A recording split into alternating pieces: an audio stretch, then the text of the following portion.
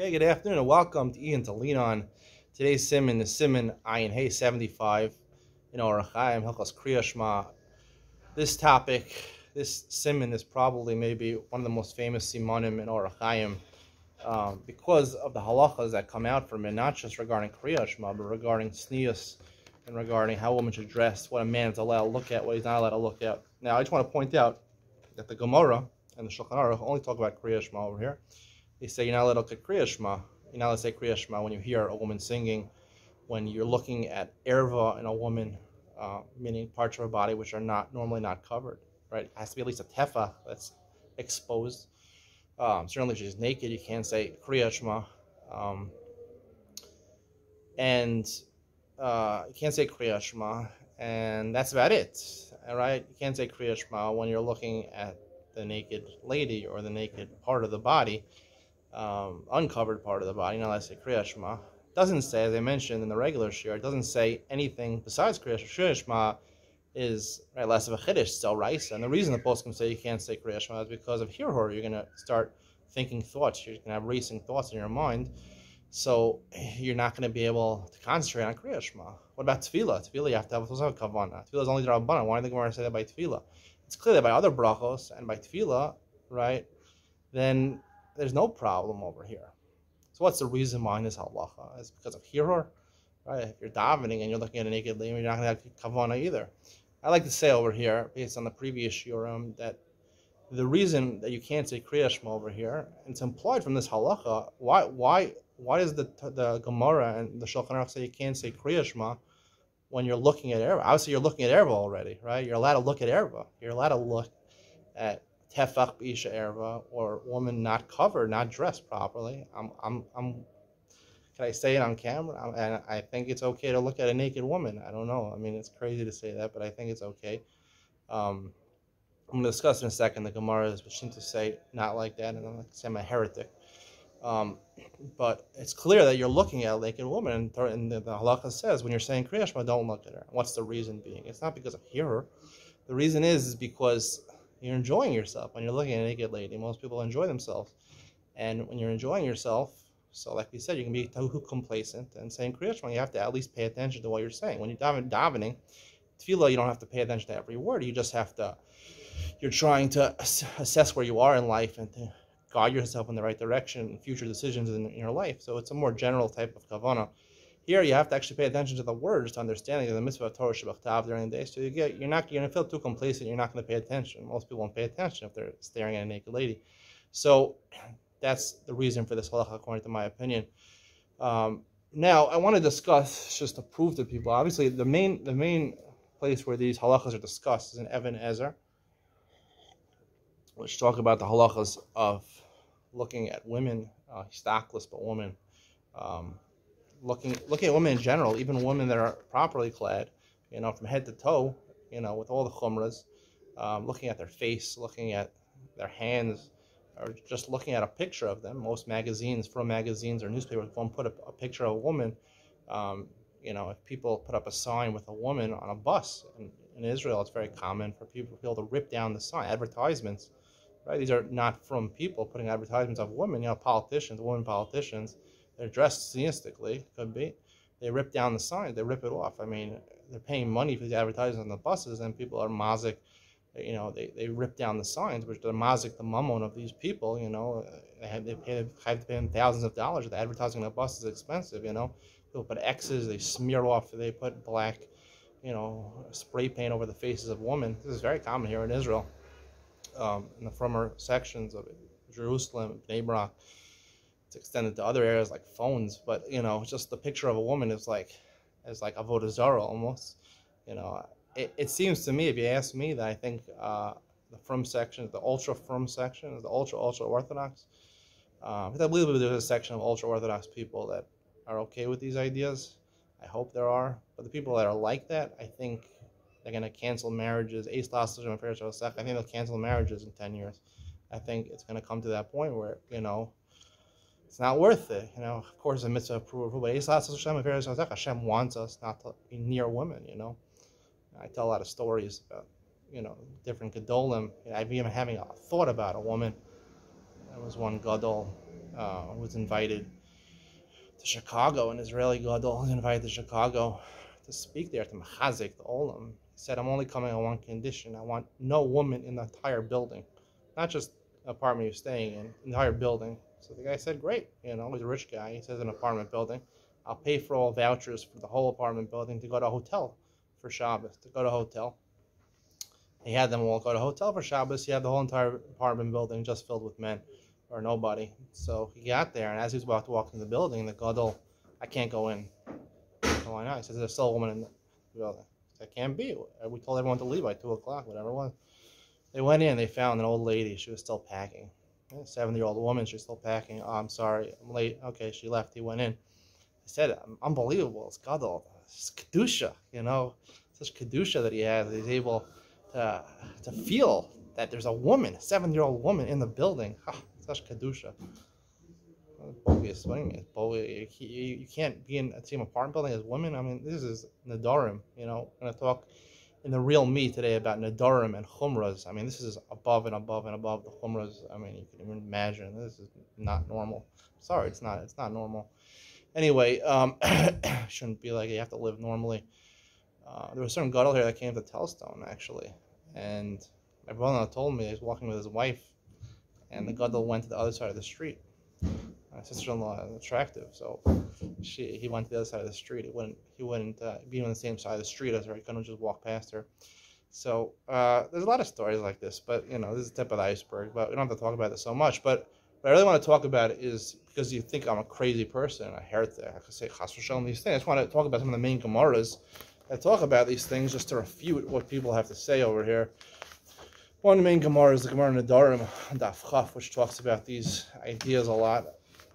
The Gemara says, call a sofa benashim, sofa bali de avera. Anyone who's sofa you will see is not mistakal. But the next line says, call mistakal ba'keva shel isha hevian labanim she'enam milganim. Someone who stares at that keva, at the heel of a woman, the heels, she's wearing high heels. And the Gemara says akeva, and it says it's talking about ishto nida. It's only talking about his wife's nida, and it's also talking about akeva means her genitals, her vulva. To stare at that, that's a problem. The Gemara says ishto nida. The reason, obviously, being over there is you're married to her, you might come to be with her when she's a nida, not because it's usher to stare at that or that place of a woman, even if she's not your wife. Call sofa menashim sofa de avera. I think sofa is a strong lashon. Sofa means that you're gazing, like you're preoccupied. People that are hooked on pornography. I think eventually will come with the avera. They'll mess up their lives. I don't know. You get addicted to that hardcore pornography. There's different types of pornography, but hardcore pornography, it's not a good thing. It ruins your mind probably. So, and then the Gemara says on Amud Beis, the Gemara says, what does that mean? Right? So the Mishabur already quoted that you're not allowed to stakel at a woman. You're not allowed to look at a woman, even her pinky finger. You're not allowed to look. That's not what the Gemara says. The Gemara says, what does the Gemara mean? The Gemara means when you're having sex relations with your wife, you shouldn't be thinking of another woman. What's the reason behind that? Because if you want to enjoy your wife, you have to think about your wife. If you think about another woman, it's going to ruin it. It's going to mess up your mind. You got to be focused on your enjoyment. And that's what I believe the reason is. And that's basically what this Gemara has to say. There's other halachas that are not relevant for this discussion on this Gemara. Then I want to bring the other Gemara, which is a Gemara in Shabbos. The Gemara in Shabbos on Nun Daled, 54. Sorry, Samach Daled, Samach 64. The bottom side, the Samach Daled and Aleph. Nikra v'Korban Hashem Tan v'Yishom Neima Hutzruk L'Yisrael Shvos Hador Kapora. When they fought Midian, they defeated Midian. They needed Kapora. Mifnei Shazanu Einayim in Ervah, because they got benefit from the Arayas, right? Now, Znus is like the pasuk. Znus is again where you're contemplating and you're thinking, probably pornography and things like that, where you're just so addicted to it and you're looking at it. It doesn't say that he's stakel. They took their life was about looking at naked ladies. I mean, that can take over your life, can ruin your life, pornography. I'm not saying it's usher once in a while, but I'm saying to get addicted to it is a problem. Why does it say, when it's talking about the Midian, the spoil they took from Midian, it talks about the earrings and the rings they wore on their finger, and also talks about, they used to wear a piece of jewelry on top of their vulva in order to cover the area so men shouldn't come there and rape them. To tell you a lesson, if you look at a woman's pinky finger, it's like you looked at Makmat Turfa. I think it means the vulva, that area. So if that's what it's talking about, so obviously it's usher, right? That's a conclusion you would like to think. You would like to think that. I mean, most people wouldn't like to think that, but they think that.